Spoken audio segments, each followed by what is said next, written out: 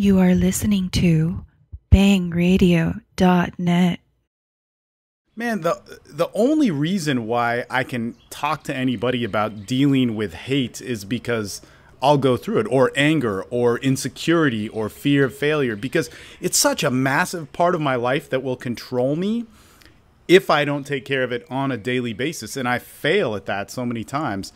And I think that that's looked over. I think like in the commodification of self-help and all this sort of shit, people get into like mastery and how do we solve the problem? How do we fix it once and for all? What is your take on that?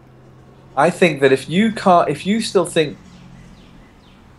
if God came into the room and said, you've plateaued, you're not going to evolve one more millimeter, you're not going to be 1% freer, nothing, could you still love yourself 100%? If the answer is no, you've got a problem.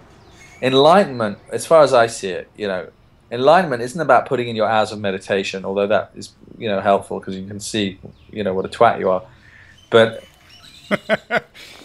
enlightenment is loving yourself as the twisted, wounded freak that you are today, with no attachment to improvement. If you can be affectionate and loving every time you fuck up, and going, oh, you doing it again, find yourself cute. Like I always say, this path is a rodeo horse covered in Vaseline. You're going to be on your ass 1,000 times a day. You have to start finding it funny.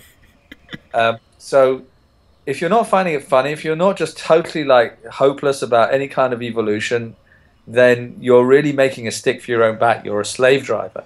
Pema Chodron, one of the greatest teachers ever, Pema Chodron, who's a student of Chogyam Trungpa Rinpoche, Tibetan Buddhist, she's great about this. Don't give up all hope, all ye who enter here.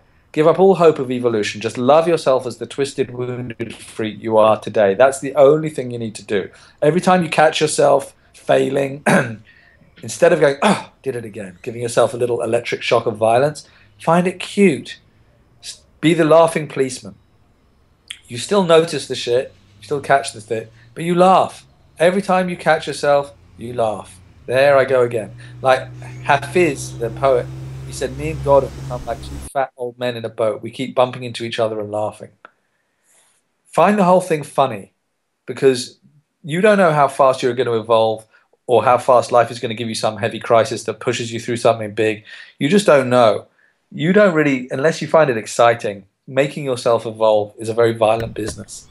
So yeah, I'm just trying to be aware, not trying to evolve. I'm just trying to be present. That would be, if I'm trying to do anything, my excitement is to be as present as possible, not spacing out, not thinking about my laundry when I'm doing, be present doing whatever I'm doing in the present moment, not being too future oriented. When I get future oriented, I get like paranoid about being abandoned, paranoid about poverty, paranoid about. When I'm past oriented, well, I'm not very past oriented, I don't quite get that.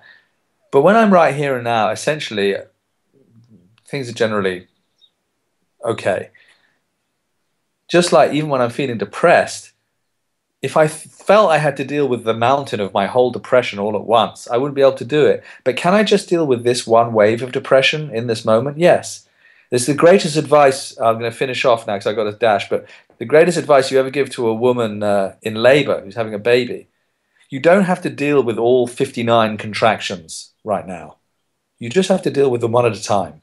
Can I deal with this wave? And it's not just about giving birth. It's about anything that's challenging. Even the heaviest challenging stuff, it comes in waves. Maybe your partner's just left you for someone else, one of the really heavy, hard things. The waves of agony around that, they're only one at a time.